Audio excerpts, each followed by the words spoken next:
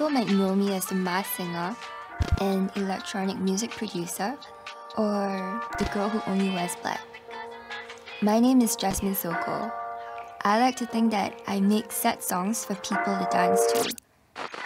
This is Jasmine Sokko.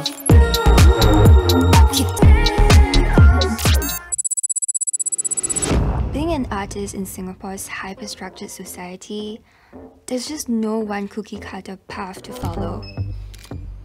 So I had to educate myself and basically figure out my own formula. I used to be fearful of the unknown. Where am I going to be in 5 years? Will I still be wearing a mask? Do I pursue something more traditional?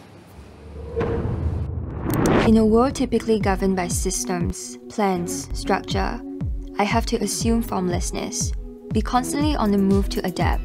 The more I accept that nothing is certain, the more ready and excited I am to take on a new challenge.